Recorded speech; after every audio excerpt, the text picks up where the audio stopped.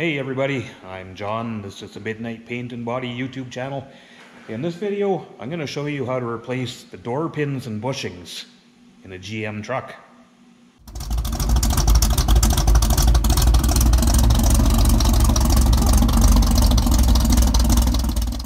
So you've all seen it on these trucks when the door starts to sag, typically the driver's door, because it's obviously the most used. And just to show you how incredibly common these are, now I'm going to be putting pins and bushings in this truck, and I'm actually going to be replacing the fuel door. Last week, I put pins and bushings in that truck and replaced the fuel door, along with a little bit of other stuff, but it just shows you how that's a super common thing on these. So the first most basic way to tell if your door pins are worn out, obviously you're going to know it's going to start not hitting proper on the latch. You just grab the bottom of your door. If you've got play in it at all, they're worn. As you can see, these ones are really bad. There's an awful lot of play in this door. So we're going to be replacing those. And then typically you'll always see they start hitting this back door, so it'll start chipping away at that edge a little bit. And on this one, it's actually started hitting the rocker a bit and caused a little bit of rust to start there. Which actually, incidentally, I put rockers and cab corners on this truck, I don't even know, 3-4 years ago, something like that. So another really nice clean pickup truck. So there's a couple of different styles of these pins and bushing kits. Now, what you get in them, your door pins, the bushing that goes in the hinge. Now this style, they'll kind of go into the hinge, and then it's got this C-clip that holds it in. The other style is these ones, same idea, goes in, but these actually bolt in. I prefer this style, I just feel like they fit tighter. So this is what we're going to be using. I just always have a bunch of these in stock because, like I say, they're such a common thing. So our first step is going to be to get this driver's door off the truck. So I'll get set up here and I'll show you guys what's involved in pulling the door off. Now, I'm not sure. I just thought I just recorded all this, but I think my camera was off. So I'll give you a rundown of what I just thought I completely recorded to show you guys how this stuff works.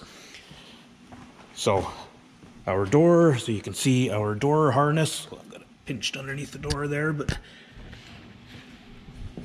so that feeds in through here. It kind of wraps up around and it plugs into the fuse box. So they're pretty easy. You just need to undo that plug and just kind of feed that wiring down and through. And then once you have got these 3 bolts out, there's 1 bolt on the stopper, 1 bolt on each hinge. You pull those out and then the door just lifts straight up and off. So they're pretty easy. So we're going to move on to our hinge.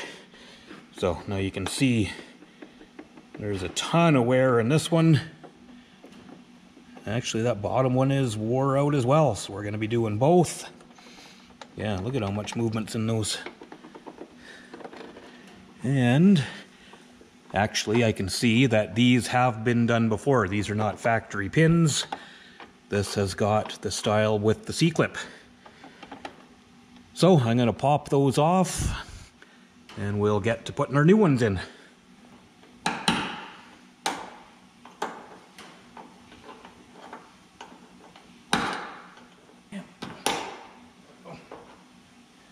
So there's one of our C-clips.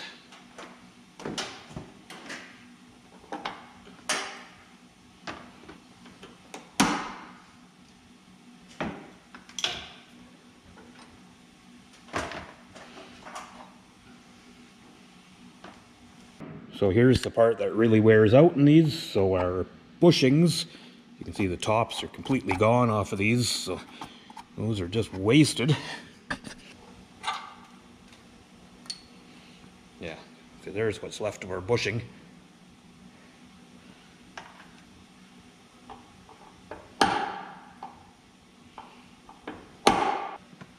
So I should have mentioned too, this might not be the best truck to be doing this on. Actually, that truck when I did it last week would have been better because it had the factory pins in it. Now if it still has the factory pins, they don't have that C-clip. You actually need to take a grinder and cut the bottom off because they're like mushroomed in from the factory. So you're just going to take your grinder and just nip that bottom of the pin off without cutting into the hinge. And then these you usually need to take a punch and kind of tap them out because they're pressed in there pretty good. But that's how you need to do them if they're still the factory pins. So next we put our new bushings in.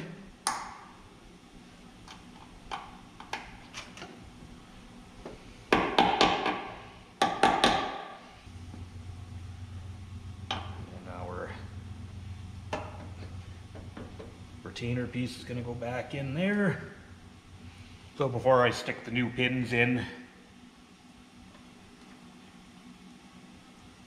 I usually coat these with some anti-seize. Now when you put your new pins in, there's two sizes. There's a longer one and a shorter one. The longer one always goes on the top.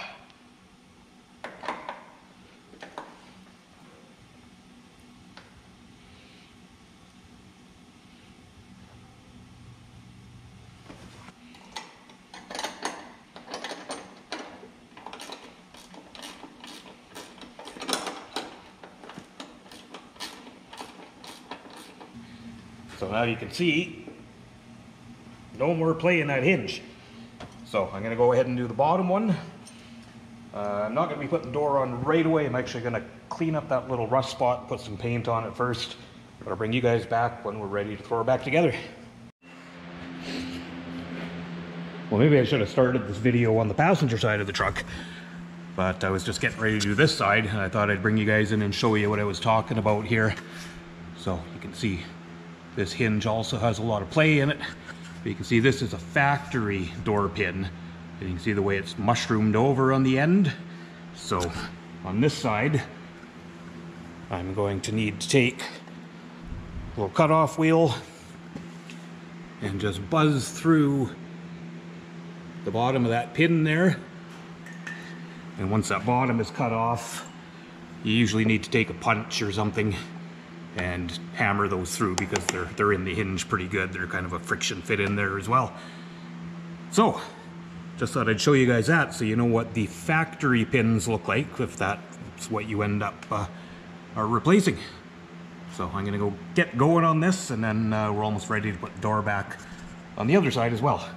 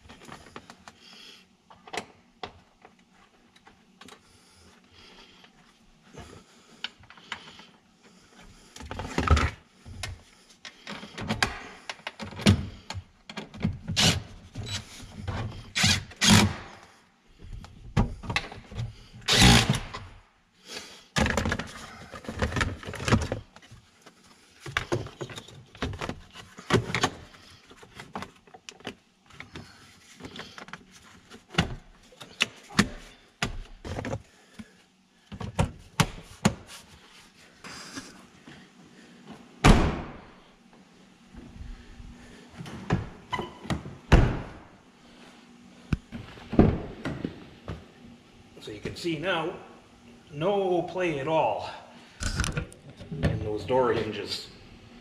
I can't even budge that door. So there it is, guys, both sides done.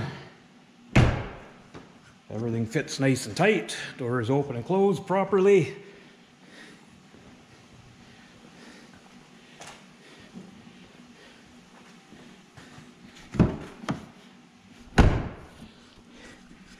And so just keep in mind, I have had people say, oh, their hinges are out of alignment. It's always the pins and bushings. There is no alignment in these hinges. These are welded to the body and welded to the door. They are what they are. The only alignment is to actually bend things into shape. There is a bit of alignment on your striker, but you shouldn't have to touch that. I know some guys will try and adjust that when their pins get worn out, and then it just throws everything way out of whack. But so there you go, not a big thing. Just figured that might help somebody out. If you need to do those pins and bushings, they are available at any auto parts store. They're say common wear items, so pretty much any parts store should carry them. Yeah, I mean, I don't know. They range in price. I think the Dorman ones, which are good quality, are around $30 a set, if I'm not mistaken, but I could be wrong, depending where you are and what you're paying for parts. But as always, guys, I hope it helps. I appreciate you watching. Hope you come and check out the next video.